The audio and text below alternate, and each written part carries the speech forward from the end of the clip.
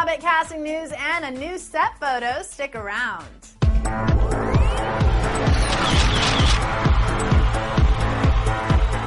Hey there, Chelsea Cannell here for Clever Movies with some casting news from the set of The Hobbit. A few weeks ago, Robert Kaczynski, the actor who was set to play Fili in the film, had to leave the production for personal reasons, leaving a hole to be filled by the casting department.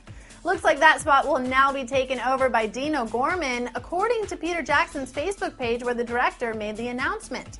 Jackson also revealed via Facebook that Lee Pace would also be joining the cast to play the Elven King Thranduil, who was apparently a favorite from the beginning after his performance in The Fall a few years ago.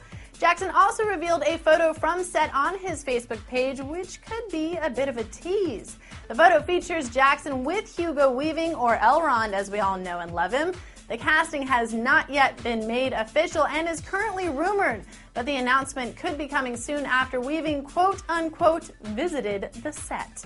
Guess we'll just have to wait and see. So how do you guys feel about the news from the Hobbit set? Tell us what you think of the casting details and Jackson posting the pic of Weaving. Use our comment section and then make sure you subscribe for more Hobbit news in the future right here on Clever Movies.